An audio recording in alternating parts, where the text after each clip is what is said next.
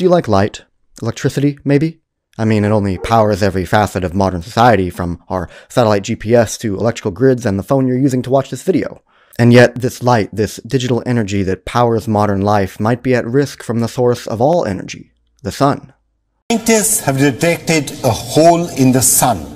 This hole is the size of 60 Earths, and it has opened up on the sun's surface, and it's being classified as a coronal hole. Should we be terrified? Again. Anyway, here's the story.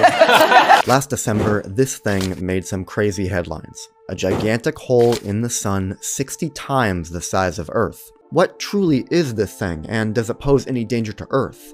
As it turns out, the more you know about the sun, the more you know about just how precarious our situation as the third planet from it truly is. This opening is what's called a coronal hole, which is essentially a slightly cooler patch of the sun's corona layer only visible in the extreme ultraviolet wavelength of light.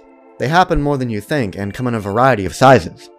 And because the sun's typically stable magnetic field is bent when these patches open, large quantities of solar wind can escape into space. And this gigantic hole just so happened to coincide with some of the largest solar storms recorded over the past decade.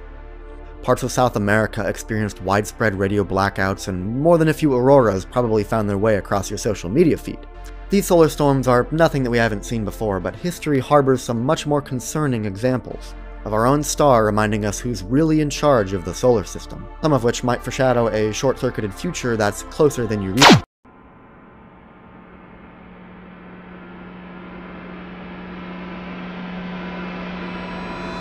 In July of 2012, Earth was nearly struck by what's called a coronal mass ejection, or CME for short. These solar storms are unfathomably massive explosions of magnetized plasma ejected from the sun. They're not uncommon, but every once in a while, a truly exceptional one will be sent toward Earth. These storms carry ionizing radiation, meaning charged particles carrying enough energy to pierce through DNA and cause mild cellular damage. But the real risks come to electronics. CMEs can short-circuit our entire society on a global scale in a matter of minutes, and the one that nearly struck us in 2012 was one of the most powerful ever recorded. The storm missed Earth by 9 days in its orbital period, meaning if the Earth had been just a tad bit slower, this thing would have struck us.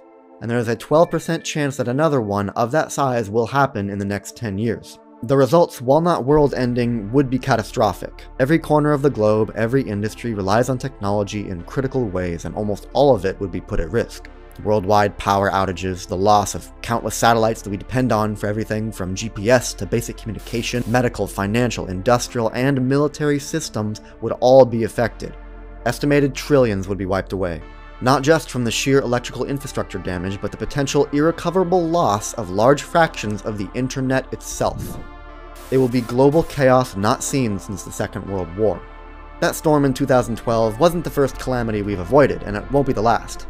There was an even bigger one, in fact the largest in recorded history, in 1859 called the Carrington Event, which brought auroras as far south as the Caribbean and Mexico. There weren't any electronics to fry, but early telegraphs reportedly caught fire and shocked their operators. The problem with solar storms, unlike fringe disasters like an asteroid strike or nuclear war, is that, statistically speaking, one is guaranteed to hit us eventually. The question is, how prepared will we be? And in this, we have some good news. While there's nothing we could do to ultimately stop solar flares short of destroying the sun itself, humans are smart and we have developed remedies that could come into play. Public and private utilities companies with connections to the electrical grids that power so much else are the natural first bastions of defense. Many have built-in capacitor banks, which function like batteries to absorb and dissipate excess energy. Electricity negating structures called Faraday cages can help as well, redirecting currents away from vital components. But the best way to prepare for a solar storm, much like many things in life, is also the simplest.